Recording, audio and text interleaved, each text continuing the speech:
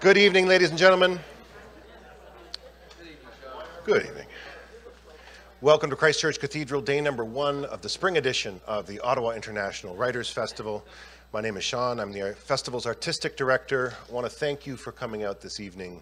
I'm really pleased that our two openers are able to be here to set the stage for 2018 as we put 150 behind us, as we put 2017 to bed and move towards something I think that's going to be a lot more interesting and a lot more exciting. Lee Maracle was going to be here last fall, just like John Ralston Saul, and also was struck down and couldn't make it at the last minute. And in a way, I wasn't glad that she's sick, but I'm glad because you know, we covered so much ground last year at the festival, and it is lovely to be starting 2018 off with, again, this real examination of who we are, where we are, and a little bit of truth to power, a little bit of truth to power. Lee's an amazing writer, poet, fiction writer. Celia's Song is available out there. That's one of the most remarkable novels I've ever read. And a novel that was turned down by one Canadian publisher, she told me, for being too foreign, which is very funny and terrifying at the same time, that you would have a Canadian press suggest that the wisdom of our first people is foreign. It's pretty bizarre. Anyway, she's here to share some of her conversations with Canadians. As always, Jim from Perfect Books is happy to sell you copies. He'll make a donation to children's literacy for each one you buy. The authors get a cut, publishers get a cut, even the mayor gets a cut, because this is a tax-paying bricks and mortar bookstore out there, if you can believe it. Such a thing still exists. Thank you so much for being with us tonight. The festival continues through until May 1st. We've got some remarkable people coming. What a great way to open the festival. Let's give a warm Ottawa welcome on unceded Algonquin territory to Lee Maracle.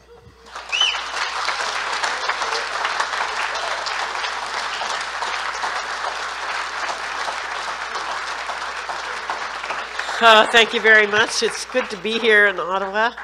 I can hardly see you, but I'm sure you all look lovely. I'm just going to say that. And I liked John's talk about how Canadians are different. I believe that Canada is fit for cultural theory. That's what we're fit for. But we don't ask the questions. There's a sense of courtesy here that's stronger than it is in England, about stiff upper lip and don't ask any questions. And I was in England many decades ago, it seems like, in 92, when the 500 years, you know, that kind of thing. So they invited me, and the cultural minister said that our host, who was a black Scot woman, and I remember thinking how odd that was. Oh my God, this is Scotland, and there she is with the brogue. Okay, this is like Canada. He thought she was too forward, and I didn't think she was forward at all. I thought she was extremely polite, given what was going on in England at the time. But anyhow, I didn't say anything. And then I went to Scotland again as an actor. Who knew? An improvisational actor. Who knew? I did not know that I could do that. But there I was last summer in doing shows there, and I was quite surprised. The people really loved it. They loved it so much they wanted us to make a demonstration to the Scottish Museum to get the bones of the Mi'kmaq that are in the museum back to their resting place in Canada. So I participated in that, of course. Anyway, she was there, and they give a big shindig for the actors, and she sees me and she says, "Lee!" I said, "Hi, how you doing? It's been 26 years. She says, "Get up here and recite some poetry." I did not have a poem with me because I wasn't expecting to be performing. But I gave the opening of a Stalo woman and how we introduce ourselves. So when I hear John Ralston Saul talking about we don't ask the questions, and so we don't know who we are as Canadians, I feel for you. Because I began on the back of the ocean as a single water drop, rising up to love the small, tiny, almost invisible piece of dirt. I could feel west wind coming, that torrential climate changer, that torrential season changer, that torrential wind that takes me to my grandmother's land when I die. I rode on that wind all the way to Chiam. And I dropped from the sky when I hit that mountain with its 7 peaks, the biggest, widest mountain base in the world. And I landed in the Stalo River. And then I rode through Hell's Gate. I rode on the backs of those rapids, on the backs of logs, on the backs of trees that had fallen into that terrible Stalo. And I came out to the ocean 80 miles wide to greet the sea and the deepest sound in the world. I am Stalo. I am fit for inclusion. I am fit for embracing all those sea creatures, the terrible ones, the octopus, the jellyfish, and the giant squid that occasionally war with one another. I am Stalo. So that's how we have to introduce ourselves.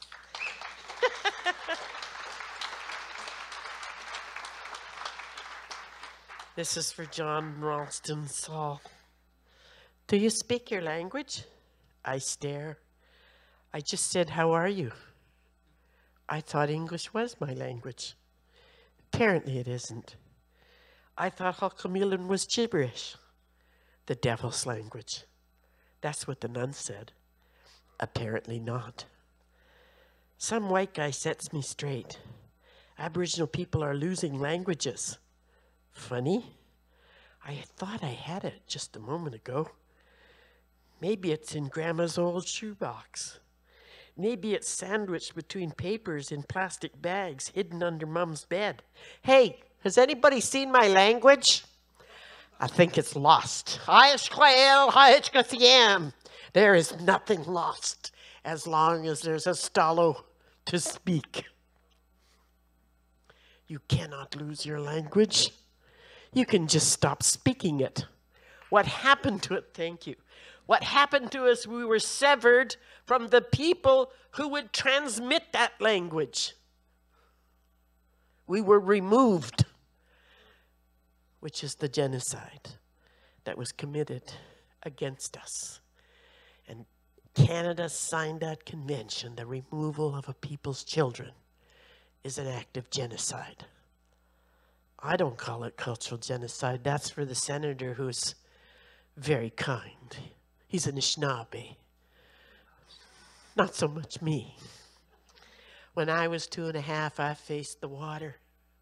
That inlet, that's the deepest sound in the world. I don't know the white man that stuck the stick in it and measured it, but there you go. I'll take the compliments. We don't get many. And I faced my grandfather who was sailing away. And I had a club in one hand with sharp points, and I was informed by my father that yes, you can kill a man who tries to pick you up and you don't want to be picked up by just dropping this in his eye. I'm 2.5. Then he gives me a rope. It's a cedar rope. And he says, this represents the weir, the feast bowl, and our generosity. And you're to say, I come in the world with a war club and a rope, a weir, a feast bowl. What's your pleasure? I mean that. We are not in that bad a shape, except we are. One of the things that I know is that we won many, many court cases, and we got not a stitch back. That's Canada for you. If you do nothing, the Indians will quietly go away. And they've been negotiating with us ever since. I don't exactly know what the chiefs get into discussions about when they see a prime minister, but I know a lot of them get excited when they think that they're going to meet one. Not me. I do not get excited. I met Trudeau. I met Harper. That was not exciting. I tell you, it was not. And I have met the young Trudeau too. He's more exciting because he's theater. I have exciting children. They're theater people. But other than that, I have not been excited about a prime minister. First of all, the 27 court cases over land cessions, we won them and haven't got a square inch of soil back.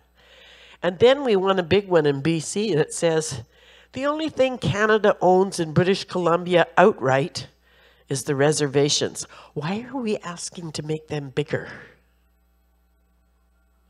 That's what I ask my people. I need to do a book called My Conversations with Indigenous People now. Because are we ever in a fool's paradise? We won the court case. And I read, not Unsettling, the Reconciliation Manifesto by Art Manuel, who's passed on. It broke my heart when he died. I fainted dead away.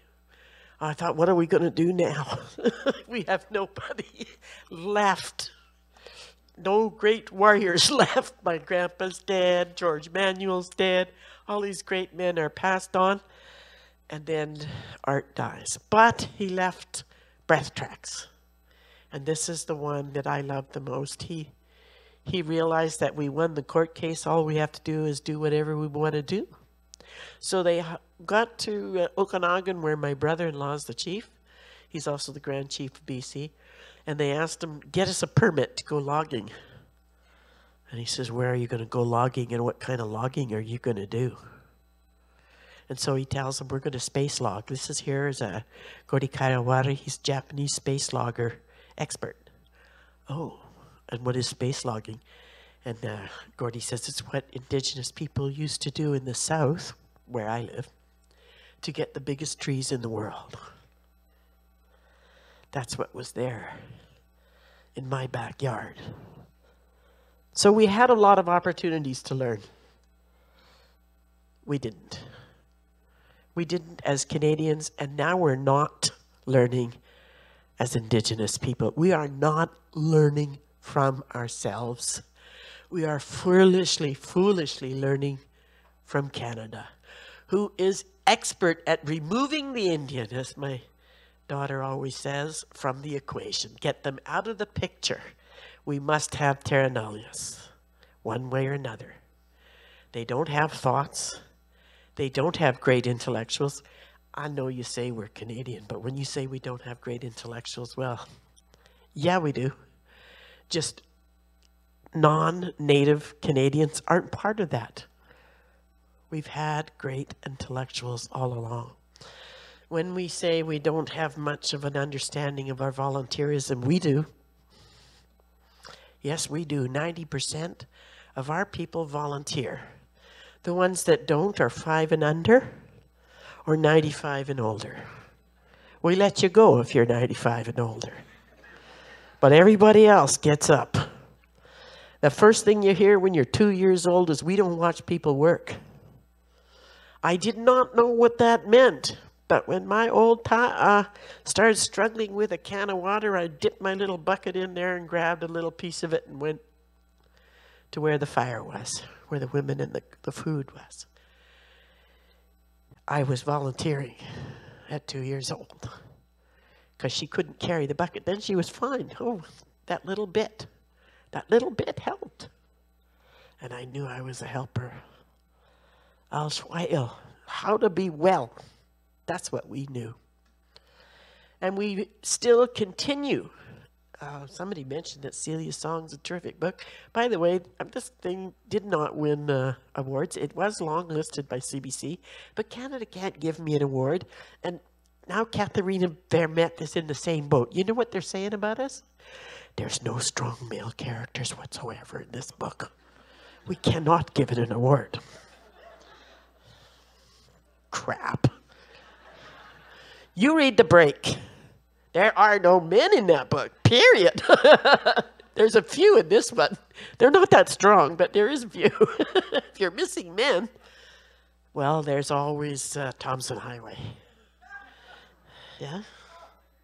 Or you can read some of Tom King's works. Yeah? It's his Inconvenient Indian. Or you can read any of Art Manuel's works. He's always talking about himself and his father. Apparently he doesn't remember his sisters or his mother very much. And certainly I'm not in there, though we were part of the same organizations all the way through. I'm okay with that, because I don't mention him much either. We're like that, us Indigenous people.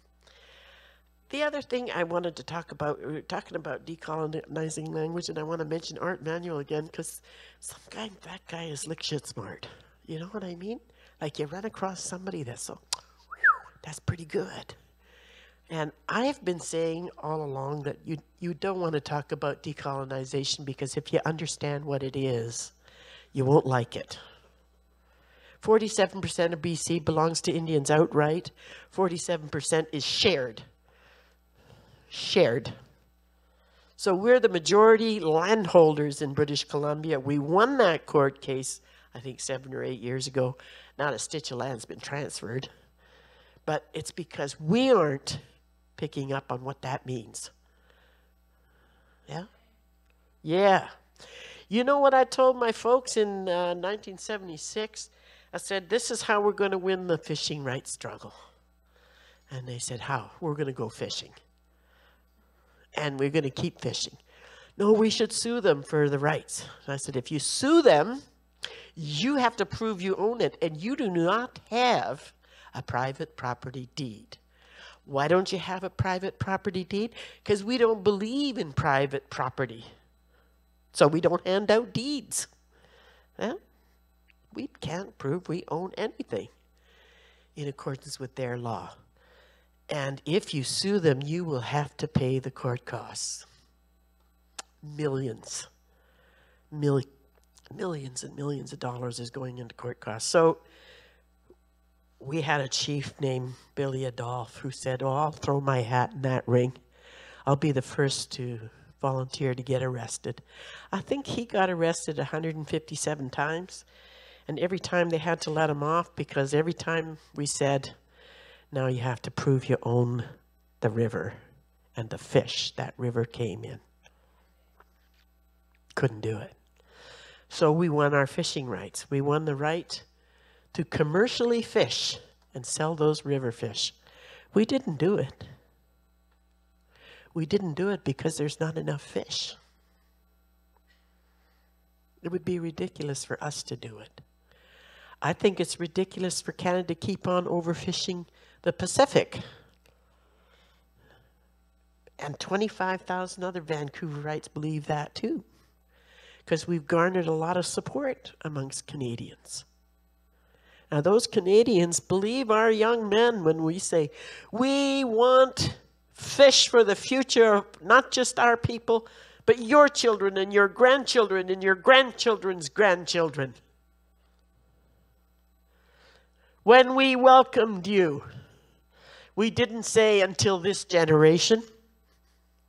We didn't say until you get nasty with us. We didn't say in case we're poor, we don't want to have you here. That's not what we said. That's why our young men joined No One is Illegal. We have an immigration or migrant policy or whatever you want to call it. It's called guest laws. You're a guest until you're acculturated. And acculturation is learning the songs, dances, and ceremonies. I am actually in favor of everybody saying Ani in this part of the world, and Sago in the southern part of the world, and restoring some of the great names of these places. Everybody refers to Toronto. You know, that's a meaningless word, eh? You're all trying to figure out what language it was, what exactly it meant. It was no language, and it was Takaranto. Do you know what Canada means? Yeah, you're all a bunch of villagers. I'm sorry, but we always find that funny. Because I'm a Stalo. That's a big territory. Not the village. But anyway, we have to have a look at that name. Because I don't think it quite describes Canada anymore. And it was a misunderstanding. It's like Port Coquitlam. Somebody said, what's the name of this place? And my great-great-uncle thought he meant, what's his name? He said, Coquitlam.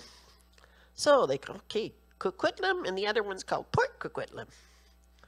And they named the town and the port after him, which he thought was very odd because he was still alive. I think we need to look at what you didn't pay attention to when you came. I know the Beothuk are all dead, but what was not paid attention to was the spirit of those people and the way that they engaged one another and engaged the land. And I have a class I teach, it's called The Oral Perspective. And what I do is take the teachings and have everybody pass that through the history of their families. Because that's what we do. We pass this through the history of our families, and we have some great teachings. And I know why we have those great teachings. You know, somebody once said to me, you know, I really don't know, but my teacher says that calling Indigenous people natural environmentalists is a stereotype. And I said, no, it's just stupid. It's not a stereotype at all. In order to have a law against damaging the environment, what's the first thing you got to do? No, damage it. If you haven't damaged it, nobody's going to make a law out of it. We don't pull laws out of our ass for fun. Somebody has to do something that we see is a terrible consequence and we shouldn't be doing. Like peeing on the floor. Don't pee on the floor, George. There's a bathroom. And that's why you train your children. If they didn't pee in their diaper and on the floor, you wouldn't bother. But they don't automatically come out able to walk themselves to the bathroom. So you have to make rules. Rules are for opposing something that's damaging. So, long before you came, we wreaked hell on this poor place. Some people, you know, scientists even think that we had a nuclear war going on here. I wouldn't be surprised. It doesn't surprise me a bit. I think we've been this way before. We've been through this hell before. It feels very familiar. This coming mass extinction event was called Hayaluk in my language. Hayaluk. Hayaluk. Now, some people call it a tsunami, but it was way worse than that. What happened was the glaciers melted from halfway down, not going down into the Great Lakes, as the scientists used to tell me, but sideways. Because Raven threw a fireball from Takaranto to Semnyamu, where I live.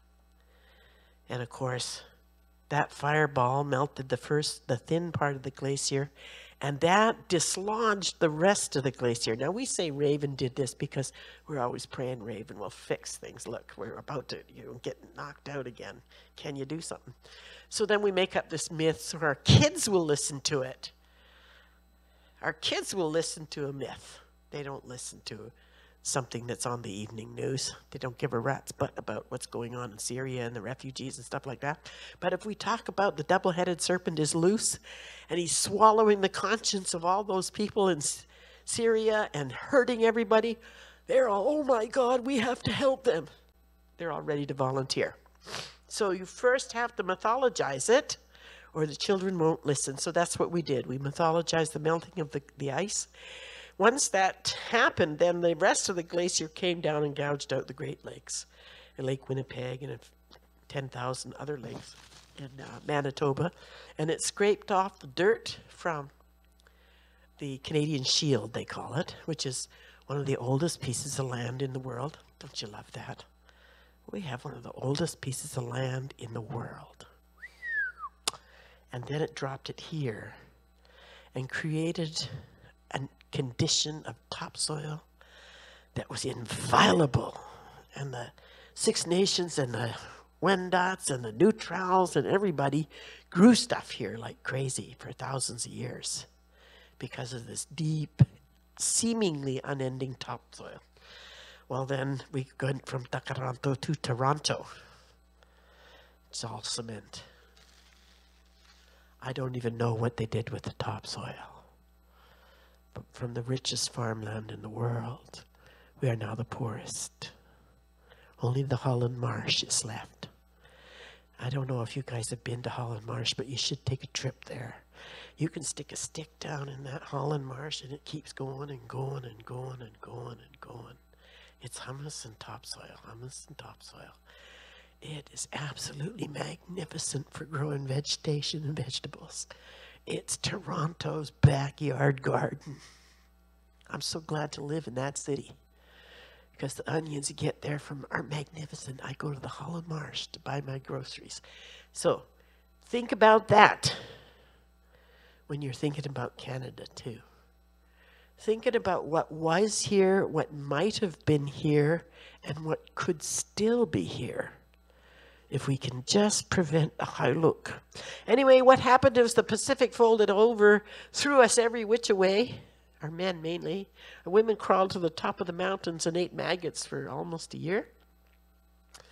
And to honor them, we do the ceremony of eating maggots, maggoty fish, once a year in our lifetime. Once in our lifetime. We have to do it once. I did it once. Don't have to do it again. But I recommend it. It will humble you to eat maggoty fish. But that's what's going to happen if this happens again. So when you want to decolonize the language, you got to look at what people know before you came.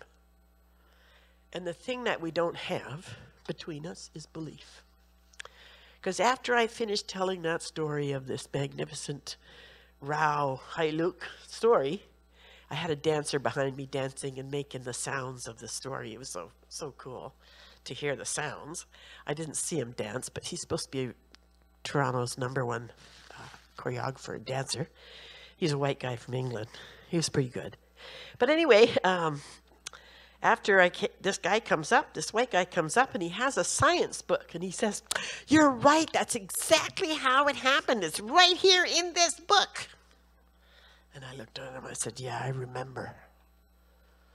We remember. This is a 15,000-year-old memory, and you're just figuring it out now. Do you feel a little behind?" And then some other white guy, just the other day, discovered we have an additional organ in our body. And I started laughing. I said, "Yeah, it's the organ that holds our oldest memories. The ones from the beginning of time." And he says it lives just under the skin. Just under the skin, in your fat. So girls, you have more fat. Maybe you have a larger organ. Maybe that's one of the things we have that's bigger than the boys. But anyway, I'm not gonna discuss that very much. But in any case, we have this organ that's living just under the skin. And part of our tradition is to talk about how we get words to dance on the skin. That's the job that our elders have in bringing us about. It's not to tell us something. It's not to teach us something, but to facilitate the development of language from within the body. Now here's the thing I know about that. I love jellyfish. They are evil creatures. I tell you, a bunch of jellyfish in the Pacific can take down a squid. For no reason at all, because they don't actually eat them. That's a really beautiful part of it. And they absolutely communicate and collaborate. But the beautiful part is they don't have a single brain cell in their body. And you know, they're always measuring heads to see who has the biggest brain. Now they found out that orca whale has one that's bigger than everybody. So now they don't know what to do with the theory of brain size equals brain smarts. You know what I mean? But it doesn't. It doesn't. What is smart is absolute collaboration and communication. That's what's smart. So the teaching, we don't watch people work. You get in there. People say, if you're a white person, what do we do? What do we do? And I said, well, don't watch people work. That's one thing. And I start helping whoever I feel like helping. So it's totally up to you what you do. Nobody's going to tell you do this or that. It's up to you to volunteer. And you choose what you do based on what you like to do. How about that choice? So volunteerism, choice, interest, all of these things is part of the package called you. And you are a goose at the end of a long flight of ancestors. You can sort of see it that way. There's you, and behind you is infinite grandmothers. That's the Stallo teaching. And so you're part of that. You're connected to that. And your interest in everything is based on that. And our people have a funny way of figuring that out, you know. One day I lied to my granddad. I was 4.5 or 5. And I remember seeing his eyes go through all these emotions and thinking, oh, please, somebody take me away. Kill me now, because he's going to get really mad. He's going to kill me anyway. And praying that I died. And then all of a sudden he got this twinkle in his eye. And he looked at me kind of half grinning and said, good story. Good story.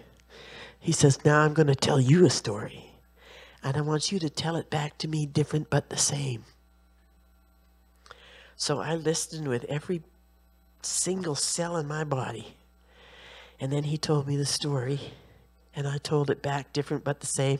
He never told me if I did it right. Wasn't the point. The point was to get words dancing on my skin and get me thinking about things in a different way. Anyway, after 3 summers of doing that with him and my great-grandma and my grandma and a whole bunch of other elders in Squamish and all over the place, Snohomish, Toppenish, all the way down to Oregon, Slats, Oregon, he said to me, you know what the white people call that, eh? And I said, no. And he says, well, when you learn to write, you'll learn about their stories. And they call their stories fiction. We call it myth-making, creating new legends from the old ones. They don't exactly do their fiction that way because they like that thing, freedom of expression. Our people are much harder on us. Anyway, we have to make up stories from what's there.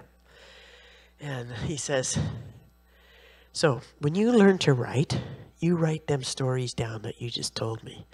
They pay you a lot of money for them. I said, okay, Grandpa, I will. I think I was 8, maybe 7. Anyway, doesn't matter. I wasn't very old. I said I would.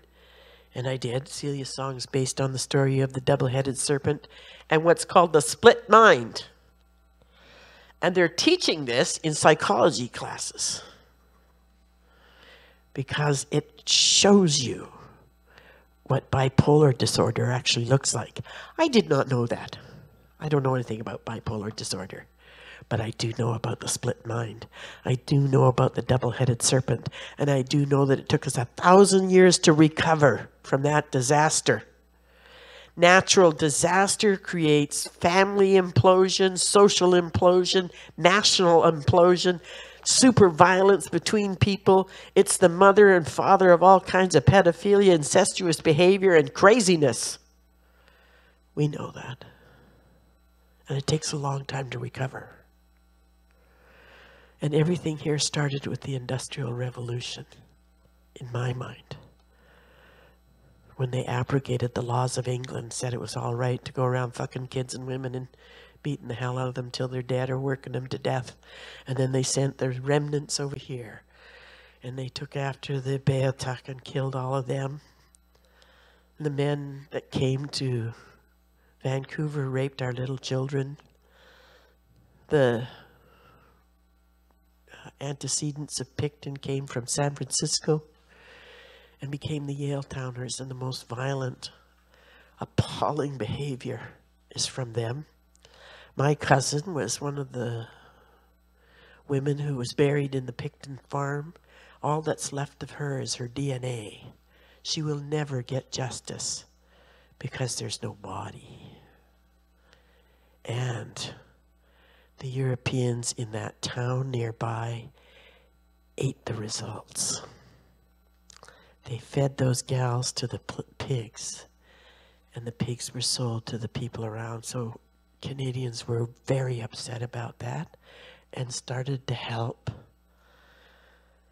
oppose the missing and murdered Indigenous women. Up to that point, there was about 150 of us for 20 years demonstrating.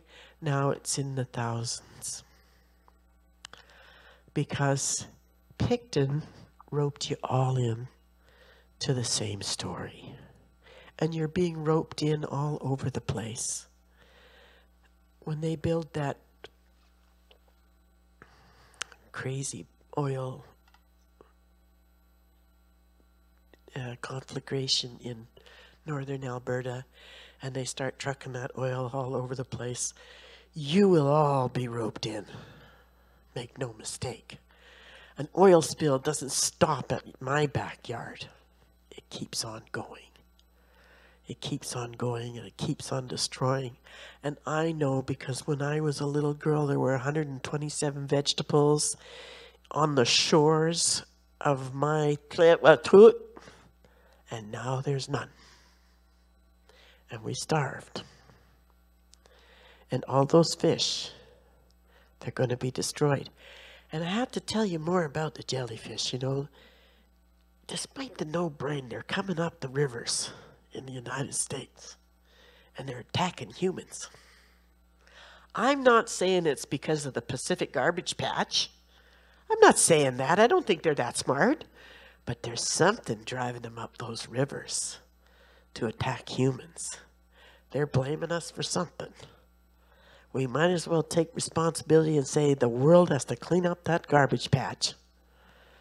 Because all kinds of animals are turning nasty. They had the first murder in, I think, 47 years by a orca of a human. Now, they said it was the first ever, but I remember these humans used to, actually they're a white man, let's say it. They used to play games with the dolphins and shoot them. And our old people said, don't do that. They're friends of the orcas. And those are killer whales. That's what we call them. Now they went ahead anyway. Well, one of the dolphins got away. And he brought back a pod of whales that didn't have a family. They were kind of what they call transient whales. They're not as nice as the family clusters or, you know, the family groups. So they came and they tipped that boat over and crunched all the men that were on it and killed them all. So it's the second time those whales have gone after human beings. I don't know why they're doing that, but I suspect they know. Because they have, pound for pound, the biggest brain of any mammal. Can you believe that? I was stunned. Apparently they have a third brain back here. That's an emotional brain. We could use that. Some more evolution, I think. Let's mate with those guys. Oh my God, imagine if we had an emotional brain. We need to think that way, though. We need to develop it. And I think that's what our cultural theory in this country, in this land, could be all about. Because Canadians believe that being nice is the good way to go. Even if it's not the way it's going. Even if it's not the way it went. Even if the story and the reality is way different, the dream is still there. I taught in America, and that is not their dream. Being right is their dream. America is right. So everybody should listen to us, do what we say. That's what Americans believe. And that's why they can stupidly elect someone like Trump. And they'll probably re-elect him. I just can't believe, but Reagan was another classic Yahoo. But they're not that interested in going in the direction of what we call the good life or kindness. Bimadzi win in Algonquin. Bimadzi win. Remember that. It's the good life. And you'll either get it here on earth, people, because you worked at it and you volunteered for it, or you'll get it when you die, because you can't hurt anybody anymore when you're dead. There's a lot of things you can't do when you're dead. I had a dead guy come to me in a dream, and he said, you know, you can't have sex when you're dead. What the? You can't? No, you don't have a body. Oh, no. It's terrible. I don't want to die yet. But anyway, there you go. There's a lot of things you can't do when you're dead, but experiencing kindness and giving out kindness and being loving, you can't do it without a body. So it's a privilege to be here for the 100 or so years, at least that I have. My doctor promised me 91. I said, no, that's my dad. I'm going to make it past that. I'm going to be 100. Like my ta'a. I come from long-living people. And despite the health problems I've had over the last couple of years, they're just hiccups. I'm going to make it. I'll be there at the end. I'll be like Agatha Christie, still typing. I want to read you another little bit here. It's on page 41. While you're thinking about all that, because there's another thing I want you to know, that in the decolonization of words and language, learning an indigenous language is, to me, the prerequisite for understanding this land. El-Shayel. If you listen to the wind where I come from, that's what it says. El-Shayel. I hear you. I see you. El-Shayel. I hold you up. Huh? And in this part of the world, Ani, the wind is settling down here. It's not so rugged. It will be kind to you. Not like on the West Coast, which threatens to tip your canoe one way or another. Anyway, as a thinker, an orator, and a stalo, I did what other indigenous speakers do. Someone did something and I'm responding. I blended theory and story together. That's, to me, Canadian intellectualism. I was brought up in story. No one disciplined me by spanking me or scoldings. Rather, the old people watching me told me a story, and I was expected to figure out my behavioral issues from that story. I recall being on the platform with my ex-husband, Raymond Bob, and someone said something not too clever, and he said, "Remember grade 1? Think and do." I chuckled to myself because I remember being taught that lesson when I was 3. My caregiver asked me, "Why did you do this?" I answered, "I don't know. I no longer recall what I did, but I clearly remember being stared at." Note to self, there is no such thing as "I don't know" to a stallo. Just as I was raised on story, I brought my children up on story. We work with story. We begin with an old tale, and as we progress through the story, we tell it back different but the same, changing it to become a modern new story. Fiction, created as a continuum of original story. All through the days of public school, day school, residential school, our youth did not have the opportunity to play with our own story. Canadians played with their story from the beginning of kindergarten until the end of their doctoral years. No wonder we're having a hard time. We have much to protest. I'm an orator. Salish oratory is about thinking, and the story is there to remind us to key up our thoughts. Stories are keys to the national treasure known as our knowledge. And I do not want to hear anybody tell me that story is all we are. Because when I had a baby, I went to the best midwife, not the best storyteller. You understand? Let's be logical here. I love Tom King, by the way. Our orators are trained to share this knowledge and give the keys to help the listener key up the knowledge, and when they need it, this way we don't have to memorize either the story or the knowledge. Each is the key to the other. And when we learn that way, we learn to put things in the proper file format in our brains.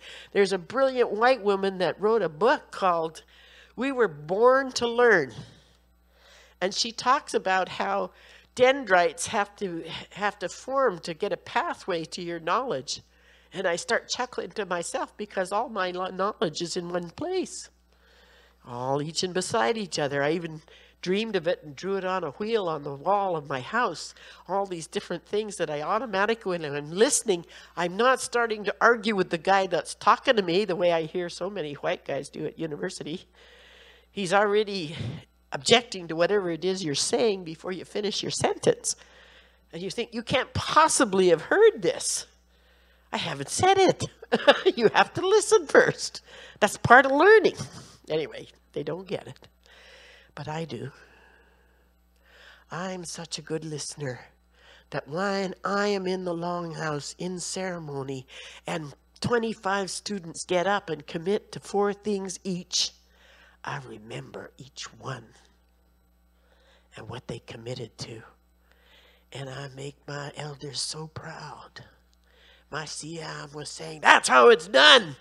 That's my girl. That's listening. But you got to learn to listen with a commitment to the person speaking.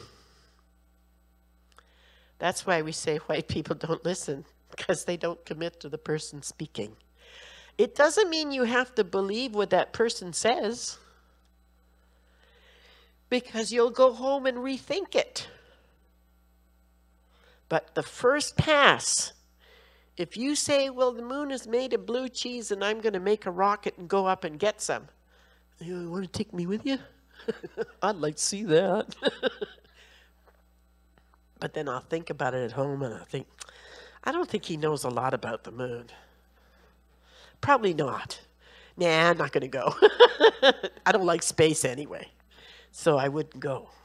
But I first hear what he says. And I accept that this is his belief. And belief is sacred. Every belief is a poem. Every belief is a prayer. So when someone says to me, well, you know, Indigenous people are actually inferior, I know that's their belief, and I let them have it. You just go on with that. See where it gets you. Not far in my world, but see where it takes you. And of course, it takes you to your own stupidity. If I think white men are stupid, I'm going to walk right into my own stupidity too. But here's what I know about all of us. We have this broad perception of the world. And we have a long memory of it. Not so much your folks, because you'd have to read a whole lot of books to find out answers to things that come quite quickly for us. But your science fits very nicely in mine. So I'm going to tell you this little story about decolonizing your dialogue with yourself. The crabs are walking on the shore. Dungeness crabs. Deep sea crabs. We know they're deep sea crabs. They are not supposed to be on that shore. Why are they there? So this guy phones me. He says, the crabs are walking on the shore. What's going on? I said, I don't know, but Florine's the oldest lady in this community. Maybe I'll go ask her. Most thing I know about crabs walking on the shore is when the high look happened and the flood happened, then all the crabs were walking on the shore. I said, yeah, what was going on? Well, at the same time, all the volcanoes went off. Oh, so there was red tide. Yeah, red tide. It turned bright red. Well, I know red tide is toxins. A few white people told me that, so I know that. I said, you better phone one of your white guy friends there, George, because it's toxicity. Is that what she said? No, she said red tide, but I translated it into European language, and it means toxicity. There's some poison in that water.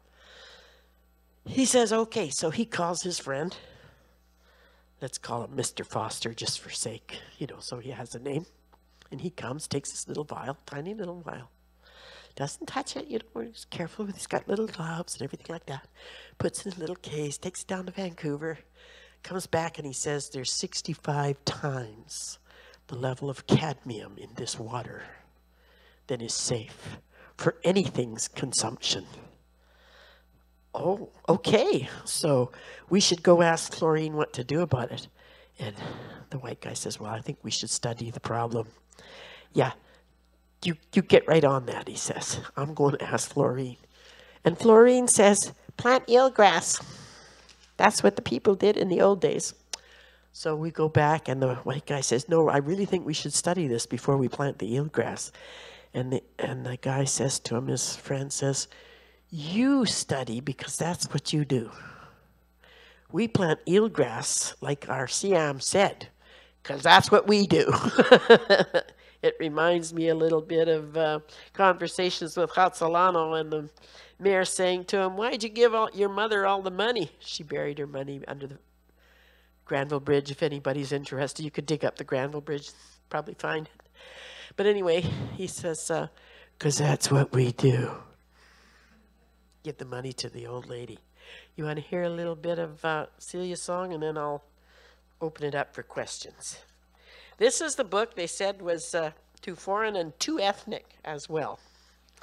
So my new publisher, Mark Cote, who's from my area and went to high school with my brother, said, I think it's standing on the verge of being not enough ethnicity and foreignness. And so he's mixed up. If you make it more ethnic, then it'll probably shoot out into the heavens and everybody will love it. And I said, well, I was thinking of having Mink tell the story. Oh, that's a great idea. I was thinking the same thing, and I was thinking to myself at the same time, you're such a liar, Lee. You do not want Mink to tell that story because you don't know anything about minks. But anyway, I rewrote it so that Mink told the story. So this is Mink. There's something helpless in being a witness. And I think you must know that from residential school, right? Because you all witnessed if you're older. But anyway, there's something helpless in being a witness. No one comes here anymore, just me. I can't seem to resist returning to the place where everyone died. Some insane kind of illness overtook them, burned them with its heat. The monster illness disfigured them before taking their lives. It's so quiet. The longhouse is decrepit now. I stand transfixed. It looks as though a single shingle had blown off the roof during a storm, beginning the process of destruction, precipitating the damage inside. That single missing shingle allowed the rain to leak into the woven mats covering the bones on every bench of the house, attacking the blankets in the southwest corner. The fire in the center died long ago. The wet ashes make the inside seem so forlorn. A lonely feast bowl squats near where the fire had been. The damp has spread to all corners, and over the decades, storm rains invaded and reinvaded the longhouse, tearing more and more shingles in a steady rake. The wet penetrated.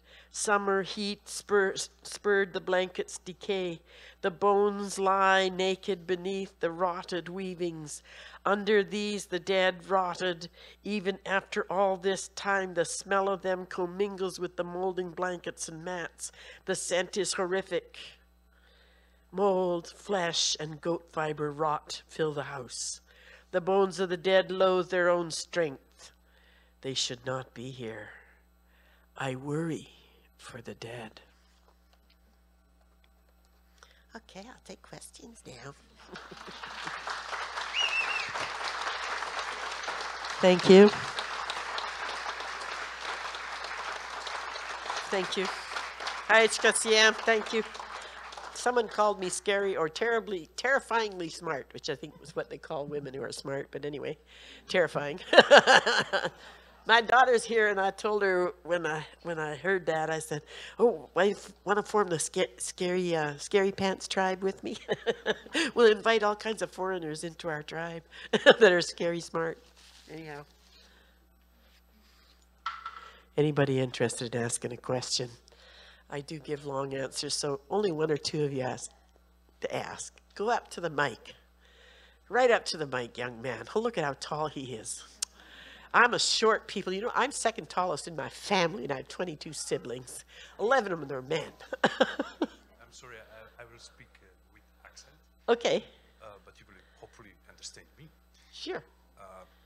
I would like to visit your 100th birthday, and I would like to invite to my 100th birthday, including all the people from the room. Okay, except you look really young. Doesn't Do you think matter. I'll live to be 170? But you mentioned that you would like to accept that challenge. Okay. Okay, I would like to ask you, how would one immigrant show respect to native people, in your opinion? Okay, you have that word in your language, and we don't use it where I come from because I was an immigrant at 12. I was a permanent immigrant in this country, and this is my land. So we don't like that word very much, and there's nothing like it in our language. You're a guest or you're a newcomer. If you're a guest, you're probably born here, and we've accepted you as a guest. And we hope that you're a good guest and don't destroy the land that was so beautiful and so rich. So the first thing is love the land. The second law we have is take care of the water. The third one is honor the women. And the last one is connect with each other and all beings. Yeah? Yes, thank you very much. You're welcome.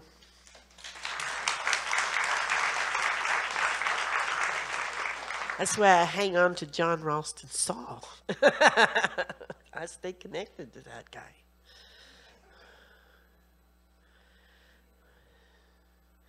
I can't see you, so if you want to talk, just run to a mic and beat up anybody that gets on your way. Just kidding. Actually, I have an accent too, so I'm a newcomer. Good. And my question is very similar too. So what is your vision of the right relation starting now? And what is your vision of the birth story of the country that is Canada here? Okay, it's very much easier for me to answer the Earth Story one because I don't know you, ma'am. I don't know what a right relation would be between us because you are 50% of the relation. I don't know what's right for you, but I do know this, that I have an hour and a half every week that I don't have to do something for my family or my work or my writing or, you know, some annoying interviewer or some student that is confused about something. So every hour, that hour and a half is very precious to me, and I think very carefully what I do with it. And my big thing has been to clean up the English Wabigoon River system for 42 years. I've worked on that. And you know, they gave them $85 million to clean up the river, and then they withheld the check. That's the government of Canada for you, you know what I mean? But I got these little flowers on my chest. You see them? That's the Order of Canada. Woo! I'm an officer of the Order of Canada. So now when I make a call to Kathleen Wynne, she phones me back. And I say to her, you know, I do interviews with reporters probably twice a week. I'll probably do that for the rest of my life. So I'm telling you this. You release that check, because if something happens to my friend Julie De Silva that I've known since she was born, I'm going to hold you personally responsible. And that other friend of yours in Ottawa, you know who she is, Carolyn, right? I'm going to hold her personally responsible too. So I'm phoning her next. And she gets back to me faster. So I'm just telling you that. And I hung up. They released the check. So this holds a little bit of authority. That's a right relation between me and the government. And I am concerned about that. The right relation between me and Julie De Silva is that we love each other and take care of each other. And Hayashka Sam, we hold each other up. I'll hold up John Ralston Saul. We have been places together. We have been places separately, and have come together on those places. I don't know if he has a right relation with me, but he knows that. He knows that. So you need to connect with some Indigenous person and establish what right relations are for you, because you're half the relationship. Do not give in to some Indigenous crazy person that tells you something you can't do. That's not the way to go. You're a woman, and you're saddled with the responsibility of making sure the water in this land is clean. In my story, it doesn't say if you're white, you get away with it. It just says the women are responsible for keeping the water clean. The men are responsible for the land. I want you to know that. It doesn't say that if you're European, you get away with shit. It doesn't say that at all. It says it doesn't tell us Indigenous people either that if some white guy tells us we can't do something, that we're relieved of responsibility. It doesn't tell us that at all. The story says we're responsible for the water, you and I. That's the English Wabigoon River system and Grassy Narrows. The men are responsible for the land. So that's the oil sands, gentlemen. That's the tar sands.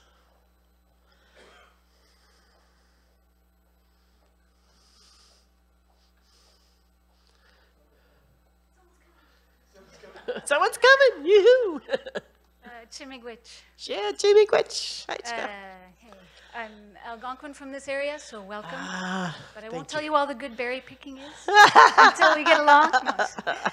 I've been here probably before you were born. It's over near I look young for my in them age. hills behind So, yes, thank you. I've been reading your work for many, many years. Since I was at Carleton, and we started the Aboriginal students group there in the early 90s, like 89. I guess I wanted to ask you, like the Unity Walk, the Nishu Walkers, all these youth that are doing a lot to sort of figure this relationship out. Where do you feel things are at right now? And I say this, you know, First because of all, I'm working on a lot of this myself. The feeling is this, right? See, what do I feel things are at? No, I think about things more than I feel them. So, I know this is part of the language of modern day society, you know. Well, I feel like you're standing on my parade, you know. I don't give a shit what you feel. Get out of my way. You know, it's an expression, yeah.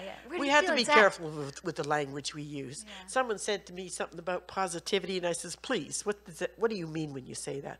Well, your heart is enlightened by your love. And I said, say that, please. That makes sense to me. But positivity? That's addy. Because positive is to add something, right? Addy. Okay. So, what do I think that young people, where do I think young people are going? Well, first of all, the water walkers were started by Josephine Mandamin, who's not anywhere near young. She's about 15 years older than I am. And I have walked with her, and she terrifies me. She expects so much. But I was 45, and I tried to keep up with her when she was 70. And it was very, very difficult. So she set a hard road for us to follow. And now it's up to me to keep setting that hard road for our young people to follow. And my auntie is the ta'a for my nation. I'm a Siam. That means I'm somebody. But she's the ta'a. That means she's everything. She's all the somebodies together. She said to the men, warrior up, you guys, because you got to take care of the land. Every one of you. She was talking to 25,000, most of them white. Okay. So then we got in our little canoes, and she says, I'm going to get in my canoe, and I'm going to attack that ship. It was a big ship, one of those big oil carriers. Huge. I said, what are you going to attack them with, Auntie? Bow and arrow. I'm not kidding you. It's going to be the greatest demonstration we ever did. And I said, why? Because it's going to be so frickin' funny. So we did. We were bouncing our little arrows across that thing, and hundreds of white people joined us, and we were just hilariously laughing, but at the same time, we had a serious point to make. That these people took us on with all their technology and couldn't defeat us. Now here's another way to look at residential school. I know a lot of bad things happened there. My dad had to sleep with dead people and all that sort of stuff. But here's what he said, and I repeat it. They took us on before residential school, and they couldn't defeat us. So they thought, well, maybe if we take the kids on, we can defeat them. Did not happen. Our children will not be defeated any more than I was. I have a man friend that was 70 and he was speaking his language, and I said, how old were you when you went to residential school? He said 3, and I said, how the hell did you hang on to the language? Funny thing, he says, I was too young to be with the grade 1s. So they put me with the big girls so they could look after me. I was only 3. And every time I fell down, I'd start to cry. And they would pick me up. One of them would whisper words in this ear in English, and the other one would whisper words in this ear, and up the river, Halkamelam. And that's how they brought the language home to him. And then they told him, don't tell anybody. You're a little warrior. Don't tell anybody you know this language. He did not. So the ones that got caught were the ones that told on themselves. Now, I do that myself. I tell on myself all the time. My little granddaughter does too. She tells on herself. So we have to be careful and differentiate between what is public that we say to each other out loud and what we have to be very quiet about. Yeah, we have to be quiet about some things. But we still have to take care of the land, and we have to take care of the water. And our young people are standing up to that. When they had that young girl with a feather stop the police in New Brunswick, I think it was New Brunswick. Anyway, they were fracking, and she was against fracking, you fracking devils. But anyway, she held up that feather, and she stood all those cops up. They didn't want to move on her. I don't know if they're scared of that feather, but it looked pretty cool. Just this little feather. Well, my nephew, he started a demonstration in Vancouver, and I just happened to go there because my daughter said they're having a demonstration. Come on, come on, come on. So off we went. And there was only 500 of us there, all Native people. And I said, we're going to walk out, he says, in the middle of Granville and down to the water. And I said, there's only 500 of us, you know. They send a few cops. We're going to be clobbered. And he says, no. By the time we get down to the bottom, there's going to be a bunch of briefcases beside us, probably measuring in the tens of thousands of people. And I said, really? Okay, I'll believe you. I just have to listen, right? I just have to accept what he said. If he's wrong, we'll definitely know that by the time we get to the bottom. So off we go, we're marching, and sure enough, 5 o'clock is when everybody gets off work in Vancouver. They come out of their buildings with their briefcases and their high-heeled shoes and their little umbrellas, and they're joining us. No more fracking! No more thousands of people.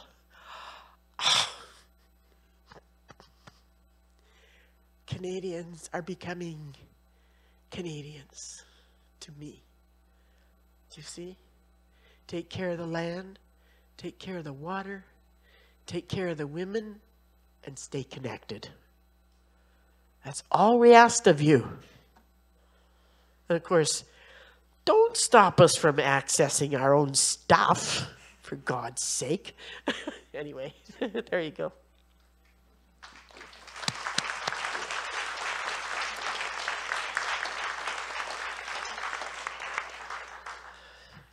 Let's have one more, and then we can sit and chat privately. Tim, I got one more question that I'm burning up to ask. Oh, what's your mother like? She's dead. She was funny, though. She was a Métis. Tracy Lindbergh, anybody hear her? She mentioned Lac La Biche. Does she mention Lac La Biche in that story? Sure she does. That's my mother. That's my mother. So I'm a little girl fighting with my brother, just duking it out like we're really going to town on each other. We're 5 and 6. She comes along, punch, punch. with her big meat hooks. She had big hands because she was a crab pounder, right? You know, pounding crabs all day. So, boom, boom, and we say, oh, what did you do that for, Mom? And she said, oh, you were having so much fun, I thought I'd join in. That's a Métis sensibility. We need a little of that. Thank you very much. Decolonize that.